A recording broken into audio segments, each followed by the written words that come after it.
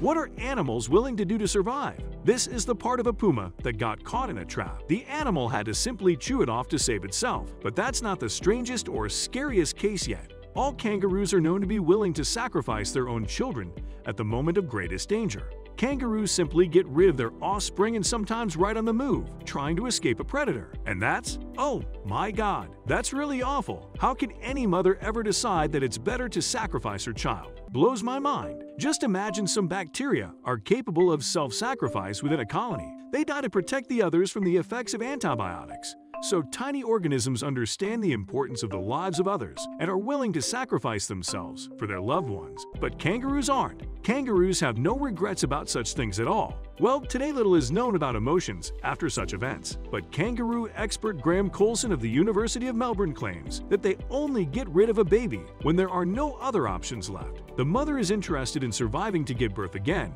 and if she doesn't sacrifice the baby, there's a risk of dying with it. So, on one side of the scale is the death of one kangaroo cub. On the other side is the death of the female, that kangaroo cub, and all of those that have yet to be born. A cruel choice, but no amount of maternal love can overpower the desire to survive. The kangaroo is likely to be sad for a while after leaving the predator behind, the way only animals that have lost children can be sad.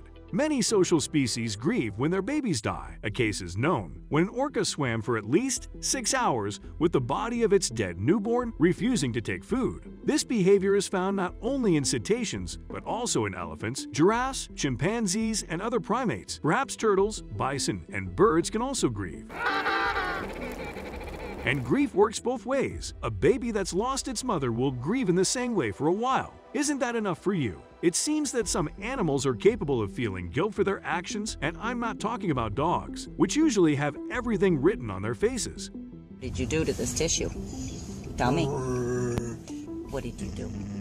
Even big cats have some kind of conscience. Sometimes lionesses adopt the babies of their victims for a while and even protect them from other predators. Some scientists suggest that this is simply a maternal instinct malfunction, while others call this behavior playing with food. But what about the lioness who, after killing a pregnant antelope, became so upset that she tried to revive the unborn baby? Is this playing with food or playing operation? However, if there were a competition in empathy among animals, elephants would take first place due to their high intelligence. They can empathize and are even willing to help other creatures. For example, elephants try not to harm or kill a human being even when it's very difficult to do so. You know the size difference. One careless step, and while most animals lose interest in the body of a dead container, after a while, elephants pay homage even to the bones. In fact, elephants even have certain rituals in case one of the herd dies. When you realize all this, elephants almost seem human, but all animals are programmed to survive. The more individuals that can continue the species, the better for the population. You know, I had a change of heart about elephants when I came across this video. The little elephant was orphaned after losing its herd, so it tried to join another because of their empathy and intelligence. Elephants can adopt others' lost cubs, but not in this case. The video was filmed during a severe drought that put every animal in danger of death. A herd of elephants simply couldn't begin to take care of someone else's baby either. Guess what became of it? Yup. And that's exactly how nature works. If this herd adopts a baby elephant during a rough patch, they'll get less food, and this will lead to the death of the adults. A mother kangaroo, by sacrificing one baby, can give life to dozens more by continuing her life. I don't think she wanted to part with her cub, but the fear of death triggered processes in her body that she couldn't resist. The instinct of self-preservation is considered basic in all living organisms. It's triggered as a reaction to pain or fear and causes strange, sometimes horrible things to happen. A female kangaroo simply can't handle it, but humans can by artificially inducing fear. Scientists have learned to control the animal population at times a lot better than scientists scared raccoons, so they couldn't breed anyway.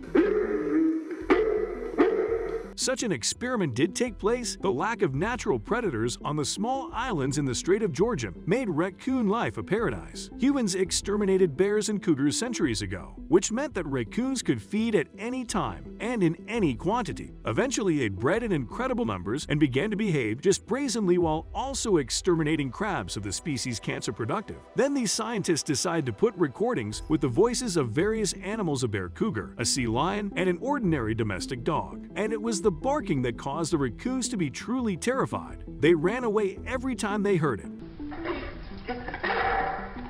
And as a result, the crab population recovered and people were able to control the number of raccoons. As the saying goes, everybody wins. Well, except maybe the raccoons themselves. And then I thought animals don't like the feeling of fear. They want to get rid of it as soon as possible. So why do people like to rattle nerves with things like horror movies? Do we like being afraid? Well, yes and no. People like to experience fear, but only in safe conditions and in moderation. Giving yourself a chance to be properly scared, knowing that there's no real danger, is very satisfying. It's all about hormones. Completely different emotions are accompanied by the release of the same hormones, and our reaction to what's happening depends on our brain's perception. Does it feel good, or is it scary at the moment of real danger? There's a strong release of adrenaline, but along with it, serotonin and endorphins are released, and the mood of the person rises dramatically. And when there's no need to run from danger, you can just enjoy the side effect to understand exactly how all this works. Scientists had to spend a lot of time and effort, but they conducted the most research in the 20th century. In late 1919, John Watson began to study fear as an innate body response, and he quickly found out it's quite realistic to teach someone to be afraid of something if you know exactly how to act. But the point is not to compel someone's unexpected phobias and then laugh wickedly while watching the person be afraid of socks. Fear control can affect the survival of entire species. During a population on the Borneo island is decreasing because of human activity and because of snakes. There are more than 160 species of them in here, most of them venomous, and they often attack orangutans faster than those who understand what to be afraid of. That's why people have created special schools or orangutans where they teach them how to survive. This is one of the strangest things I've ever uttered. The program also includes proper handling of snakes. The teachers do everything they can to get the young orangutans to be really afraid of even a rubber fake.